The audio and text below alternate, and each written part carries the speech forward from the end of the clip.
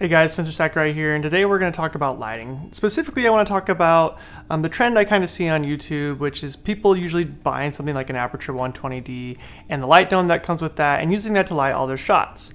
Well, now that's a great way to start lighting your shots, but I want to talk about some other lighting techniques that will make your light a little bit more natural and quote-unquote cinematic, something that makes it look more like it would be in a movie and not just something that like you actually put up a light and lit the shot. A lot of times when you're shooting commercials or films or something like that, you're going to want to have the light look like it's motivated from a real light coming into the room and not something that just is lit on purpose. Now, if you look at someone's work, kind of like Roger Deakins, you'll notice that you can never really tell if he's lit the shot or not. Everything looks super natural and it helps you stay in the story, not disconnect from the story, and know that you're watching a movie. So in this video, we're going to talk about some techniques that can help you better make natural lighting and not just use an Aputure 120D in a softbox. So the reason your light tends to not look so natural when you're going to light a shot is because the light isn't soft enough. The reality is when you turn on a light in your house or in a room, it's going to bounce all over the place and it's going to create a bigger light source and look a little bit softer on your subject. So in order to create a soft light source, you're going to want your light to be as relatively big as possible to your subject. This means even a small light source pushed very close to a subject can create a softer light.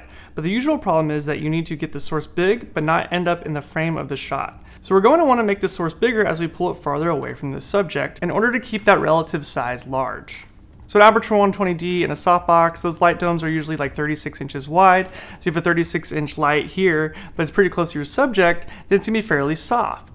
But when you're getting to light in a commercial or in a cinematic environment, you're going to probably have more wide shots and you're going to want to move around the room more, but you're going to want more freedom when shooting that scene. So the trick is to get the biggest light source possible to start with, so the light is always relatively soft throughout the shooting day. So take this scenario for instance. I'm actually using a large window right now to light this shot and I don't have any other lights on in the room. So obviously it's going to look natural because I'm just using a window, but I did this very specifically. I put myself in a very specific spot, but I have two sets of shades here that I can close or open to better control the shot. So I'm only opened the shades on this side of my loft and not this side. So I'm letting this side get darker and I'm only creating a light from here. And I'm only using the light source from this part here because it's going to spill on the background a little bit. It's going to be a really nice big source and it's also going to hit my face, but it's going to give us some nice fall off over here because we don't have any other light source on this side of the room. Now we can easily recreate this in any shooting scenario, we just need to use the right tools to get the job done. Now unfortunately an Aputure 120D in a softbox is only 36 inches wide, so it's not going to be able to get this big, nice, soft source that looks natural in the room because it's only 36 inches wide.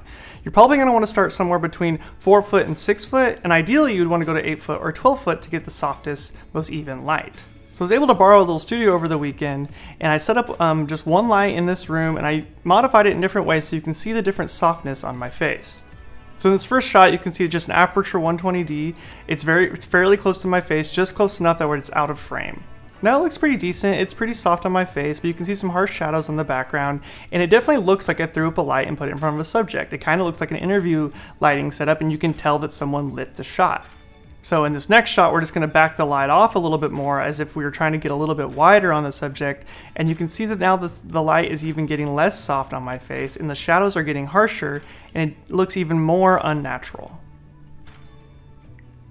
So let's use a different technique to get the light softer and look more natural on my face. So the quickest and most easy way to get a nice soft light in the room and something that looks a little bit more natural is literally just to turn your light away from the subject and bounce it off of a wall or the ceiling. This is going to quickly take that little light and it's going to bounce it into the ceiling, and when it comes back it's going to be a wider source.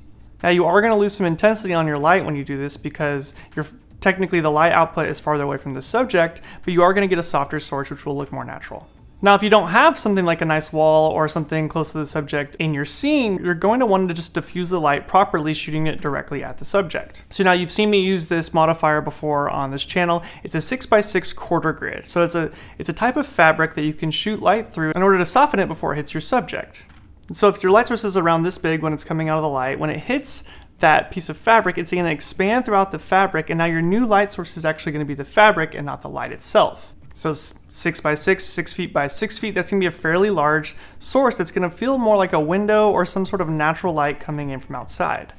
And this can definitely work if you're just using it as a tungsten practical as well. The only downside is that usually a tungsten practical is not going to spread around the room as much, so you're probably going to want to flag off the sides and get the light from not spilling all over the room so it looks more focused on your subject. These are both really good places to start if you want to create a more natural light. But if you want to make it look even softer, you can always double diffuse it.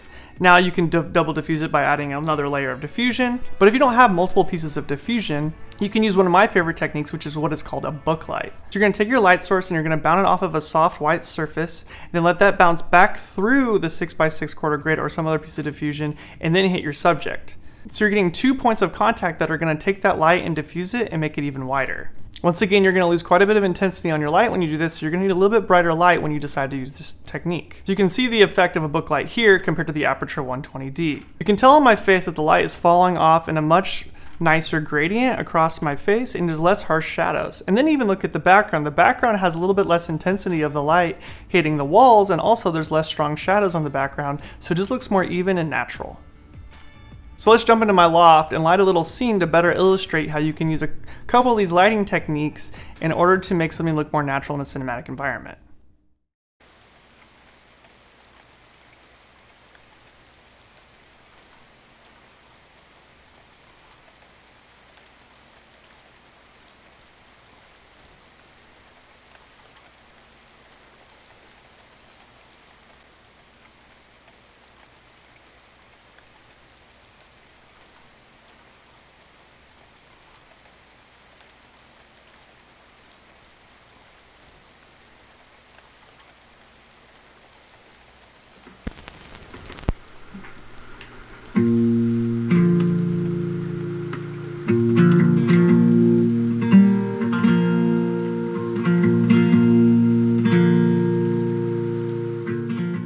So in the scene, my wife walks in, she's picking out a record, and she's putting it on the turntable and turning it on.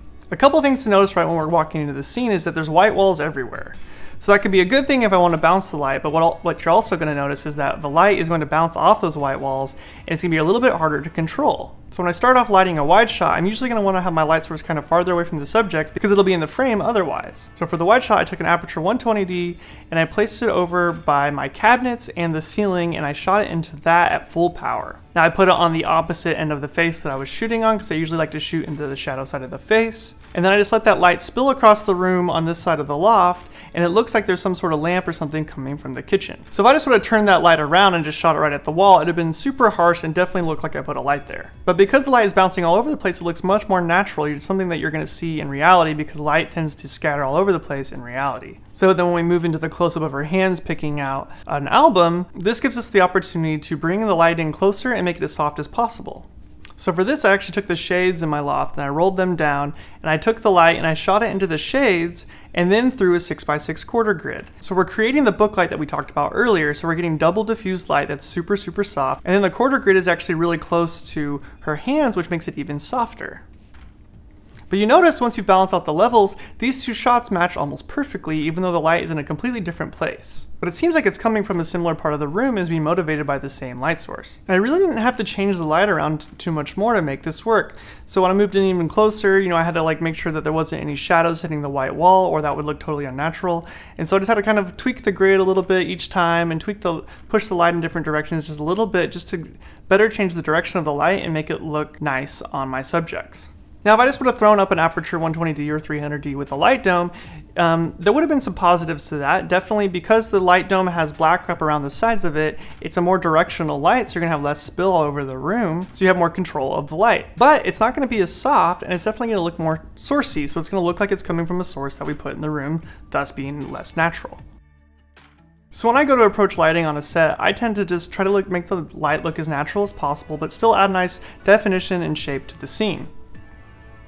Really, this is just a big game of problem solving. It's always kind of looking for ways to keep your light soft, but still have control over the light and give it direction. Now, you do need multiple light stands and more of a setup when you're using bigger pieces of diffusion like that. I mean, that's where something like a light dome has become so handy for most creators, because it's just one light, one stand, it all goes together and you have a quick, soft light. So there might be some alternatives if you don't want to deal with multiple pieces of diffusion. You could still use a softbox, but I would just recommend getting a much bigger softbox. There's a lot more companies out there that make much bigger softboxes that might be more versatile for you. Those will just keep your light source nice and large no matter what the situation is. But personally, I don't really like traveling with a light dome. If you're going to set it up at different locations, you kind of have to take a couple of the wires out to flatten it so it'll fit in your car. But if you're using something like a 6x6 grid, it literally just folds up and goes into a bag because it's just a piece of fabric. Yes, you're gonna need one more stand to set it up, but you're gonna probably have light stands with you anyways, so it's not really that big of a deal. It's really just about taking these techniques and applying it to whatever you have at your disposal or whatever tools that you brought to the set. Now these are just a few techniques that will help you make your light look more natural. Of course, you can start lighting the background as well in different ways and using negative fill or shades in the room to start controlling the light in the background to give it that more natural look. But this is just the first place to start when you're talking about your key light. Well, this is a video I wanted to make for a while now. I think it's something that it's good to have a baseline, so when you watch a lot of my other videos going forward, when I'm recreating scenes or showing off a camera, you'll better know what I'm talking about when I'm lighting those scenes. And this is something that I think that you'll find super helpful going forward. And when I started shooting video and getting into lighting, I didn't know anything about it. But once I figured out these techniques, it was so much easier to quickly problem solve on set and to get the light the way I wanted it to be. Well, I hope this lighting tutorial was helpful. Let me know if you have any questions in the comments below. I'll be sure to answer those the best I can. And until next time, guys, I'm Spencer Sakurai. See ya.